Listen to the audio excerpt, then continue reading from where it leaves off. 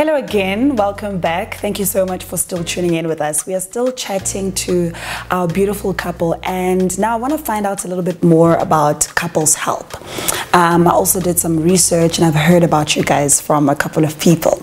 So take me through what inspired you to start couples help. So from my counseling background, I just realized that there's not a lot of specialized help for couples going through issues, and I wanted to give my life to helping couples to step into conscious and connected marriages. And it was a field that wasn't really explored yet. We have a lot of individual kind of paradigm in universities, but we're only waking up to the relational paradigm of what happens with the individual in the relationship. And that fascinated me, and I just loved seeing couples getting it right. I like that. What are the most common issues that couples face, especially in this day and age? So I would like to say there's not common issues. Okay. So each couple showing up is very unique. And I would like couples to know that. That there's not a one shoe fits all. They are so unique.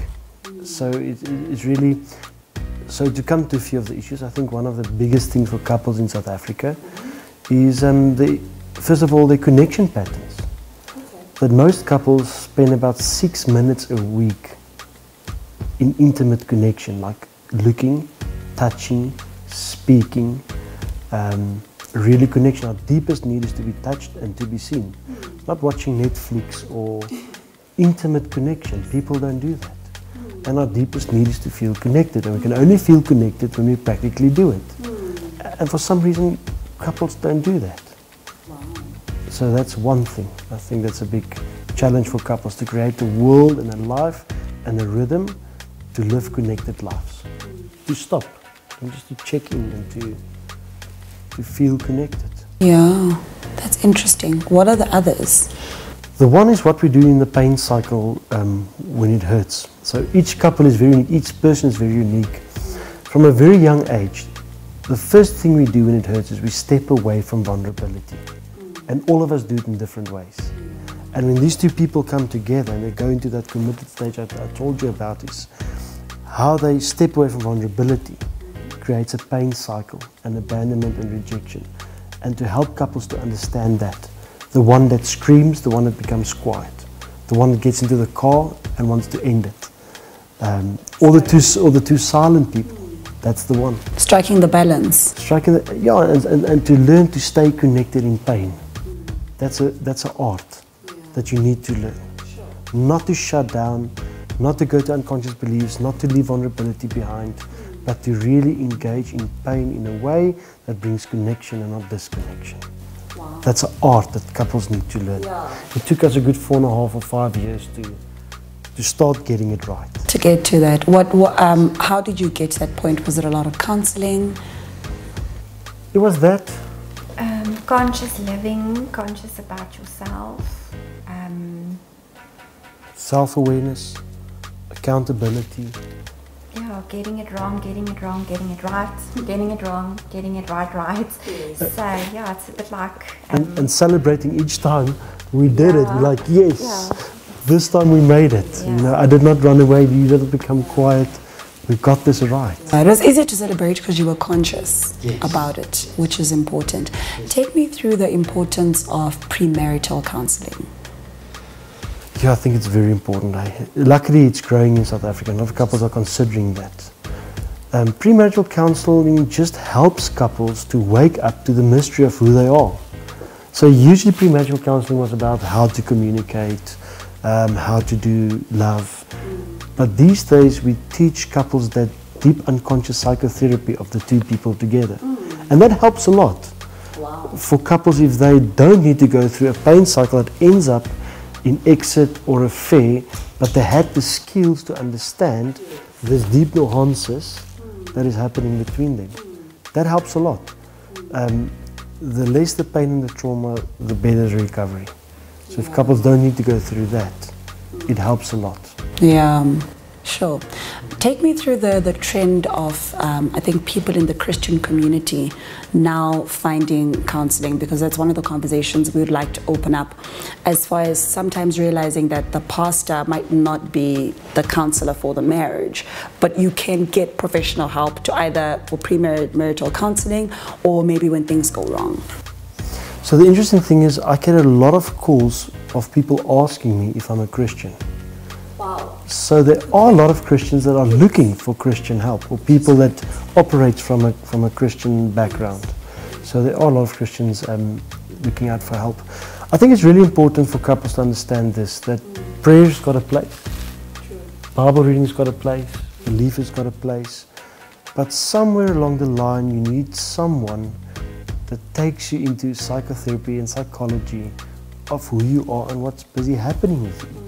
This is two very different ecosystems coming together, and the dynamics that is unfolding needs a translator. And having someone on the outside to translate this intriguing dance helps you. And sometimes prayer is not enough, and belief is not enough. Yeah, I think we are called to take responsibility of what was handed to you, and own up to that, and make sure that you do your best to this wonderful gift that was provided to you. You cannot just go like this and say, okay, let's just do a prayer and then I'm sure things will go right. I think that is very arrogant to just step away and say, I don't recognize my part in this, and I don't have to give more, I don't have to work more. I think it's something that can only be resolved through putting my thoughts into prayers and all my energy into that. I really think you have to also give a little bit of yourself and own up to that. Michelle, I see a lot of times how Christian spirituality hurts relationships. So the one story of a husband that's abusive, alcoholic, goes to a men's conference. You get this revelation and this turnaround story. He comes back home and he declares it to the family. He says, I'm a reborn Christian. And now the family just needs to step into that the next day, while they are sitting with years and years of abuse and the expectation from the one that had that conversion to say, well, God forgave me, now you need to forgive me. And not, so for me, true conversion is walking the path of restoration. Taking accountability, face the pain I caused. And I think that's where counseling also comes in for Christians. To take it to forgiveness and all of that, but through the process of true restoration. Or having an affair. A wife had an affair, now she wants her husband back, she goes to the pastor, she's got this deep turnaround, and now the family just needs to move on. It's a hurtful place. And then they play on it to say, well, if you can't forgive me, then you need to talk to God, because forgiveness is something that you need to give. If I ask for it, now if I repent. But there's a deep process in that trauma that needs to happen. But I also think that the Word of God does talk about these things. I mean, like when you said that sometimes prayer is not enough, even the Word of God talks about sowing and reaping whatever you've sowed. You know, those are the consequences of the things that you've done, and you need to be able to walk through that process with anyone. And I think also, like when you are getting into a marriage, or you want to fix something, or you just want to develop yourself, the Bible talks about when you get seeds, and you can't just hold seeds in your hands and pray that they grow in your hand. You know, you need to find good soil, you need to take care of the seed, and that's the process of nurturing the relationship and going through that phase of getting the counseling, because then you will reap a great harvest, because you've really put in the work and you've worked in it. One of the most beautiful stories to me that comes up is the one about David, when Nathan comes to him. The deep repentance, but he needs to own up to the whole story. You can't just walk away from it. Yes, we can't just hide, you know, hide under Christianity. We have to face, you know, the reality. I think forgiveness and grace gives us the courage to face the pain that we cause. Do you think that sometimes we use grace as a shield to hide away from the realities and our sins? At times I think so, on both sides. The wife that just forgives and say grace and doesn't want to go into the feelings of rejection and not good enough and dealing with it, yes, and just say, okay, I forgive you. And also the one causing the pain, saying, I got grace, not facing up to the music or the reasons why it happens. Because most affairs and infidelity happens from a place of identity crisis. It's got nothing to do with this. And to face that. Yeah, and I think it's difficult because you're inflicting pain on the other person, which makes the other person feel like it's about them. Yes, it's always the question, what did I do? Wow. Talking about that, take me through broken relationships and marriages being restored. I know there's a lot of people that feel like, I think in this modern day and age, there's always a, if this happens, you walk away. If this happens, you do this, you know, and you're in a position where you work with a lot of couples in different situations. And I believe you've seen marriages that in society would deem as completely done, be restored to something very beautiful. Yes. There is a place where broken marriages are restored. So the heroes in my world are the couples who journey on that road. It's a hard road. How broken is broken? Broken. Broken is... give me a scenario. I'm just trying to get the people that are watching to understand. It's not just like, oh, we had a fight this morning, broken. Sex addict. Sure. And I had 7 partners in the last 3 weeks. Outside the marriage? Outside the marriage, yes. I cheated on your best friend. Our fights led to the place where I held a knife to your throat. Broken. Yeah. Broken. I tried to commit suicide because of what you've done. Wow. Broken. Broken. And the couples who walk that path are the heroes in my world. Because it's hard. It's one step at a time. It's courageous. It's willing to work to a new relationship, because most of the times the old relationship is over. True. Yeah. It's over. So it's, are we willing to step into a new story? Are we willing to take accountability for what we've done, how I contributed, and really work hard? And for the first part of that relationship, makes it hard, it's a couple in trauma, and do the trauma work of recreating safety. It's immense hard work, but there is a place, and that's why I see that love really exists, that people, despite of that pain, chooses that path to say 5 years was bad, but the 20 years before that, I have memories that gives me the belief that I should go through with this and work extremely hard. And then see this couple evolving through this pain, coming into an immaculate relationship. So for most of these couples to get through the trauma, it was a stepping stone into it. They always have a greater marriage than the one they had. Yes. Because the old one didn't work, that's why it happened.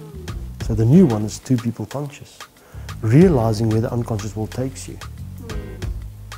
And that's a beautiful thing to see. That's what I give my life for, to work with those couples to that place. Wow.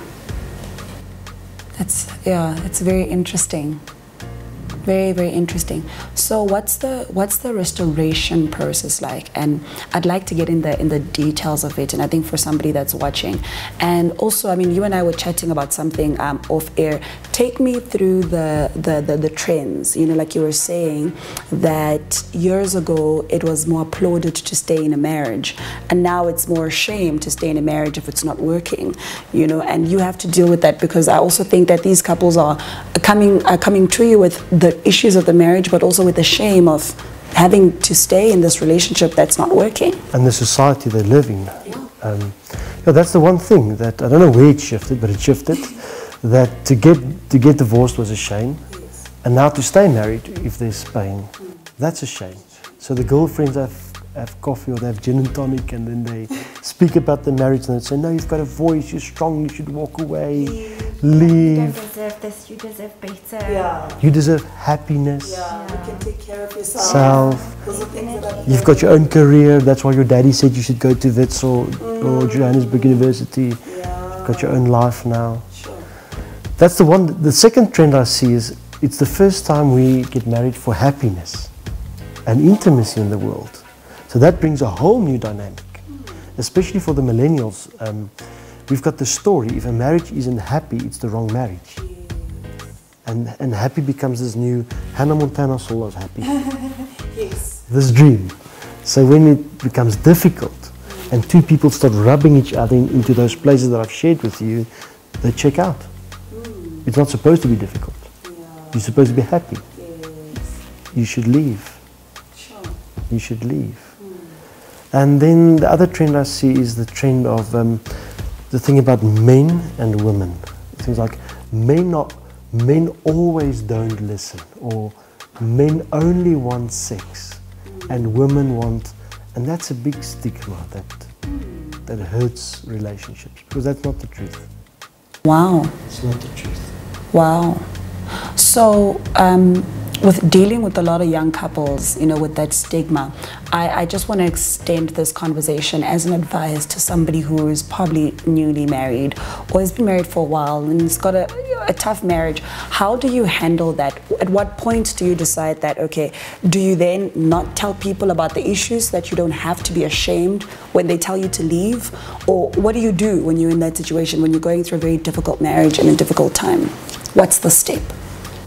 Well, preferably, it's best if you don't talk to people outside your marriage, if you haven't resolved it here. Because people don't have the full story. They're only hearing your side of the story. And they will not give you good advice. If I talk to my mom about Elisma when it hurts, I'm sure she will tell me. When she talks to her mom or her friends, it's not good advice. So who you seek advice to in pain is very, very important.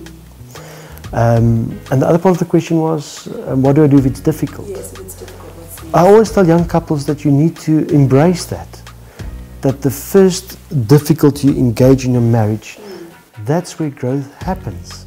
So if people stop pushing pain away and embrace it, say, listen here, we're stuck, but I've heard this guy saying that stuckness is the place of awakening, so are you willing to journey with me on this? So we're just at the next level of awakening in our marriage. How does one then deal with a partner that doesn't want to be conscious or want to be part of bettering the marriage? Because the woman or the man could be completely aware that we need help and this, and the other partner just thinks, no, we don't. You just need to change your ways and we'll be good. Yeah, that's a hard one. I always say the greatest gift to marriage is a self-reflective partner that's open to growth. That's a big gift. I don't think a lot of people have that. But it's usually a process. I guide people in that. They will say, try this. And I usually say to them, use the language of positive regard. That means, if I talk to Elisma, I say to her, we need to go to counseling because you need to start listening to me. You're not listening to me. Oh, okay, I hear what you're saying. Blame and shame counseling. There's no way she's going to go with you. But if I give the invitation to growth and I say to her, my dream for us is to be the best husband possible for you. Because how I want you to feel with me is loved and understood. That's why I got married to you. But I don't know how to do that. Would you go on a journey with me to teach me how to do that? Because a big part of marriage is learning how to love. That's the other thing people struggle with. Is we don't know how to love. We need to learn that. Love isn't natural as breathing.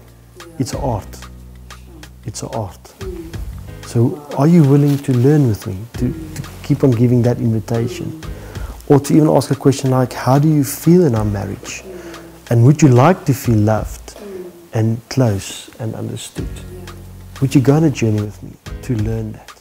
So the approach is not something is broken, we need to fix it, but more something like we're on the road to greatness. Would you go on that journey with me? That usually works. Yeah, so sometimes it does take one person being aware and one person studying the counseling all by themselves to get help to lure in the other partner into it. Most processes start there.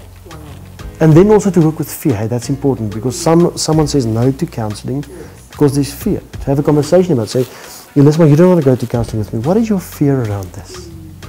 no, she would say it's a man or it's a woman, and just to listen to that. So I get your fear, and to talk about the reason that you don't want to go and to get understanding of that. I had a previous experience when I was 13 years old with a psychologist who just drew pictures, and I felt very alone. And I'm afraid this session is going to be like this. And just to start talking about that. So what do you need from a counseling session to say yes to that? And to get that conversation going. That is so interesting, and I think there's so much to unpack, but for the sake of time, this is the end of it. But I think we will be seeing you again on the show in terms of, I think there's a lot to really unpack as far as counseling is concerned and going through different challenges and issues that couples face. So thank you very much, Louis and Elisma, for joining me. Thank you very much. So thank you so much for watching. You can find Louis on the details below on the screen at Couples Help. If you need any counseling, you need any advice, you need any help with your marriage or your relationship, he's your go-to guy. Thank you so much, and don't forget again to engage with us on all of our social media platforms, and I'll see you next time.